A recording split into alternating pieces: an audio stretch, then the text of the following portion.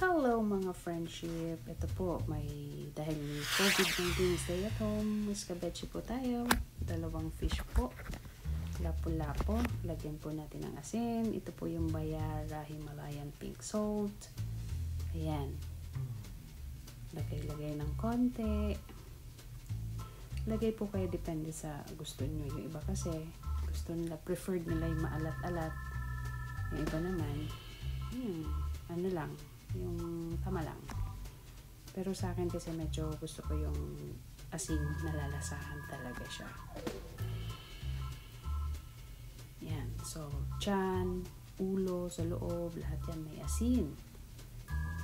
Yan.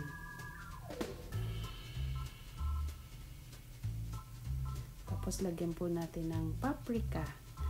Ang paprika po na yan, paprika, may onion powder na po yan. Garlic powder po, tsaka paprika kinumbine na po siya para medyo nakakatipid-tipid tayo. Tapos ayan po, para medyo malasa-lasa ng konti yung fish natin. Lagyan natin ng paprika, tsaka onion powder. By the way po, pinopromote natin yung new MSG. Lahat po, hanggat maaari, tayo. Yung typical na lang, walang additional na pampalasa.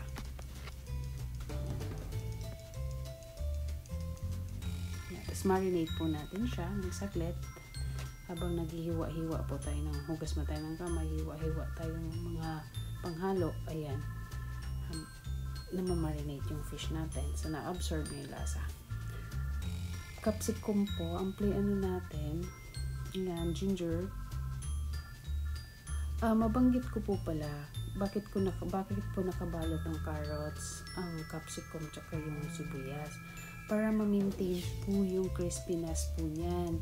Kasi once na pinabayaan nyo siya sa ref na hindi binalot ng cling wrap, na po siya, na-spoiled po siya. Ayan, 1 linggo mahigit na po yan, pero crunchy pa po yung carrots ko. Ayan. Diba? Yun po ang isang tip na maibibigay ko sa inyo.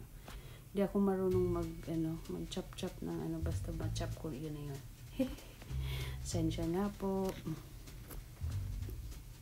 Ayan, yung carrots, saka yung capsicum natin. So, set aside natin yan, like. Set aside natin. Sibuyas naman ang i-chop natin. Ayan po, nakabalot po siya. Nakikita niyo po. Magdadalawang linggo na po yan, pero nakikita niyo yung sibuyas. Magandang klase. Magandang klase pa. Ayan. Oh. Parang kala mo bago lang. Maniwala po kayo sa akin. I-wrap niyo po ang veggie niyo ng cling wrap. Matagal ang buhay. Yan po yung luya. Yan po yung natin. Konti lang. Depende na rin sa inyo kung gusto nyo madami-dami ng luya. Yan.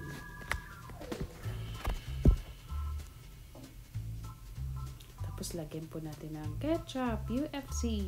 Medyo maanghang po ng konti. Ayan. Yan na. Na-chop na po yung sibuyas, bawang, tsaka yung luya natin. Set aside uli siya kasi magpiprito na tayo. Ayan. May papakita po pala ako sa inyo. Basura po, nakita nyo po. Gagamitin ko po siya as fertilizer po kasi may maliit na farmville ako sa Teresa. Yun.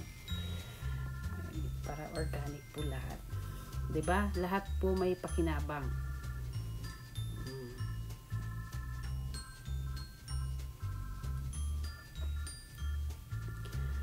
Ano na po tayo ngayon? Frying.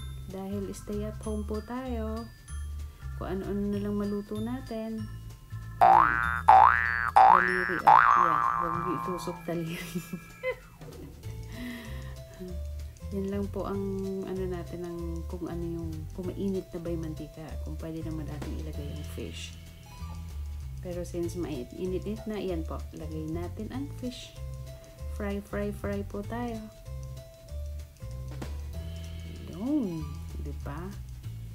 Kita po nyo yung rice cooker namin. 10 po kami dito. Next, explain ko sa inyo kung paano po nagkakasya ang 10 sa isang 1-bedroom hall tsaka maid's room. Yan na. Ayan, nakadikit yung isa. Ayaw matanggal. Ayan. Ayan, ayan, ayan, ayan. Ayan, ang dikit talaga niya. Oh, oh. Ay, dahil siguro sa kawali. Anyways, yun yun. Yan po. Prito ko na po siya. Prito na. Gisa time na po tayo ngayon. Gigisa lang natin yung, isosutay lang natin yung sibuyas, bawang, luya. Yan, lagyan na po tayo ng mantika. Konti lang po, basta maluto lang yung bawang, sibuyas nyo, tsaka luya. Huwag naman yung madaming mantika.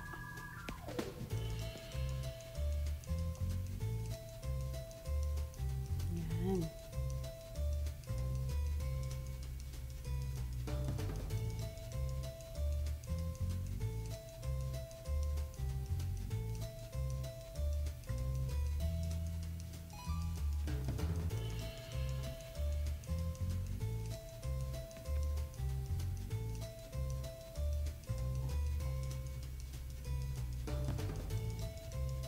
Maalala ko po pala, yung dulo ng carrots na yun, tinatanim ko po siya.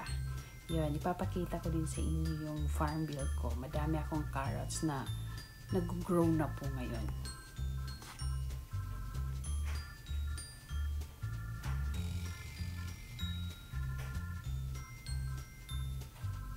Kasi yung tanglad ko po, namatay. Yung kangkong ko naman nag-grow na siya. May kamatis din ako, may capsicum din ako. We'll see. Next video po yan.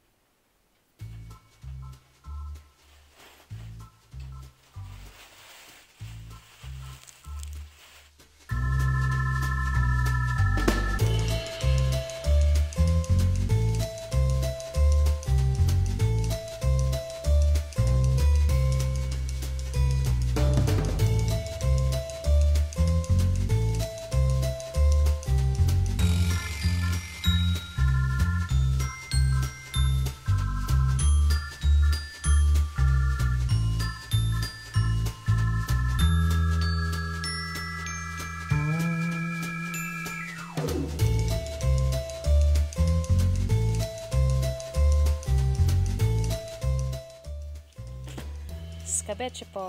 Iyan na po yung finished product natin. Tcharam!